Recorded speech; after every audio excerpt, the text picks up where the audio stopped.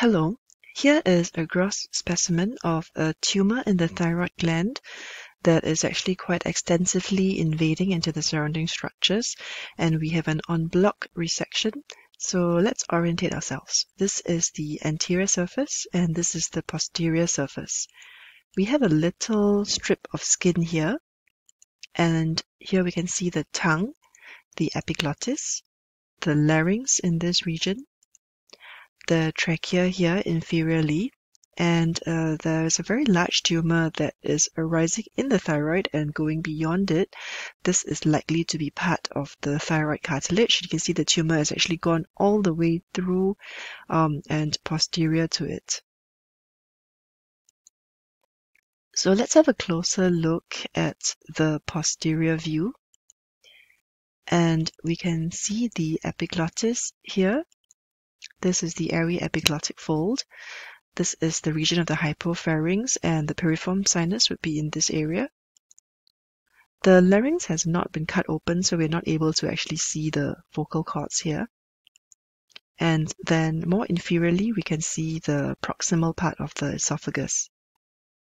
Here is the actual specimen, and this is the anterior surface we're looking at. So here is a little strip of skin. This is the fascia over the thyroid tumor, and this is the cut surface of the tumor. That is the tongue superiorly. This is the right lateral surface with the trachea inferiorly and the skin. This is the posterior surface, and here is the tongue with the tongue mucosa, the epiglottis, the region of the larynx, and this is the region of the esophagus. So the cut surface shows a very large, fleshy, tan-colored tumor mass that is pretty much involving the entire thyroid gland.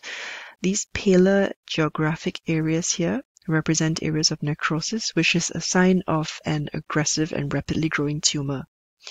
The tumor has gone and infiltrated in through and past the thyroid cartilage into the structures posteriorly, and in fact we can actually see that it is protruding into the larynx. So if you think about the clinical presentation of this patient, there will definitely be abnormalities in the voice, there will be problems with swallowing as well, and possibly even stridor or difficulties with breathing because there is definite compression of the trachea.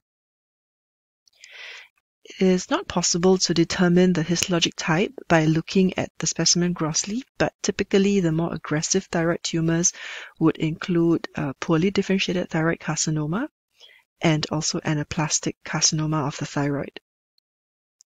So in summary, this is a malignant tumor arising in the thyroid gland and invading the surrounding structures, including the thyroid cartilage and posteriorly to involve the larynx.